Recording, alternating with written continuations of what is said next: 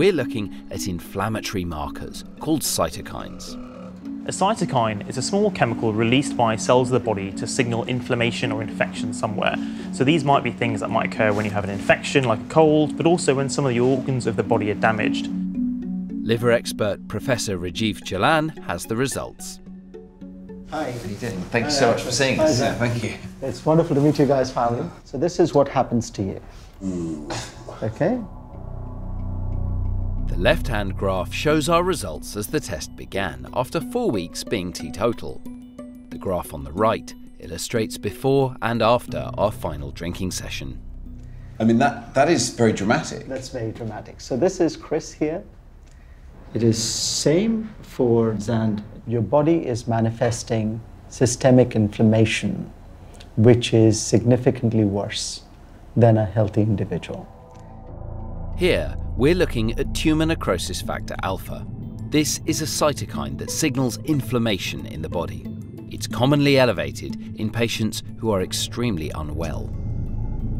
And just to be clear, this is changed from week 0 to week 4.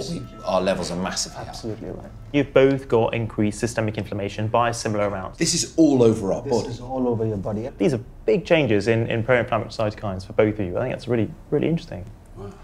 So just to summarise, what you don't want is to hear the liver doctors saying, I think that's really interesting, meaning I think you're really ill in an interesting way. You never want anyone like these guys going, I think it's really This interesting. is really interesting. It's fascinating and we must study you more. Would you mind seeing some medical students? Yeah, I'm not saying anything, all right.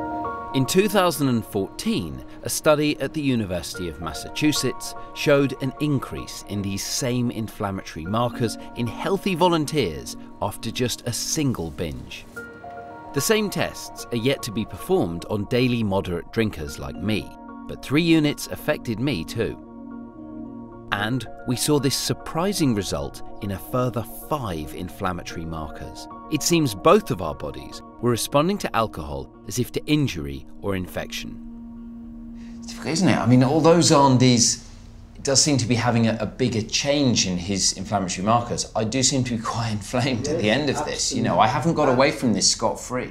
I feel like we both lost this argument. So far we're both losing, which is what I said at the beginning. Okay, so let me show you now. Here we go. The curtain will be pulled back. This is looking at the endotoxin levels.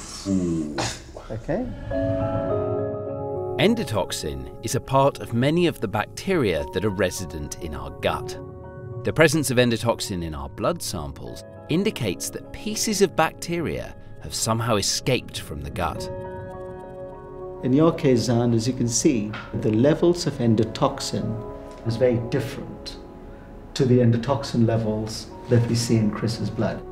When you're drinking large amounts of alcohol, it produces a particularly deleterious effect on the gut.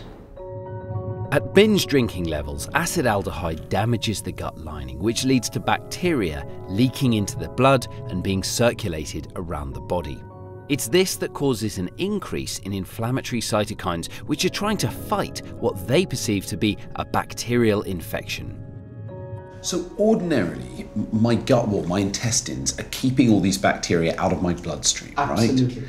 And the problem with the alcohol is it gets broken down into this nasty chemical, the acetaldehyde, and that makes my gut leak. It separates the cells, and it means the bacterial poisons effectively are getting into my bloodstream. Absolutely right. And that gets my whole immune system going, creates inflammation everywhere, it's damaging my organs. So this is, I mean, I'm literally being poisoned by the bacteria in my own intestine. Is Absolutely that right? right. The scientists in Massachusetts also found these elevated endotoxin levels in the blood of their binge volunteers, confirming the link between systemic inflammation and endotoxin leakage from the gut at binge levels.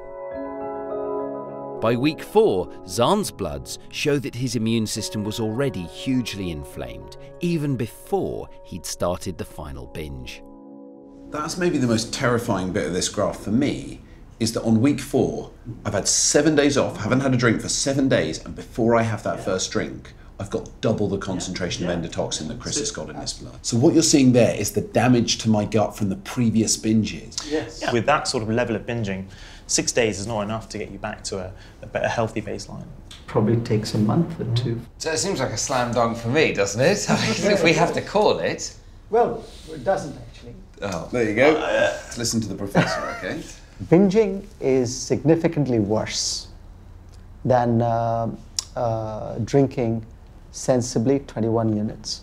But I think it's very clear that with the data that we have seen, 21 units is certainly not safe for either of you, because these tests are changing to levels that we see in cirrhotic patients after a month of drinking to what's called sensible limits. I'm completely flabbergasted because this is completely beyond my expectation. So when I saw these results, we went and rechecked them to make sure that these are correct. Whether 14 units is safe or not, I cannot tell. Or whether the safe limit for you is 10 units, I cannot tell. But I think probably in the future we will reset the sensible drinking limit to perhaps a little bit lower.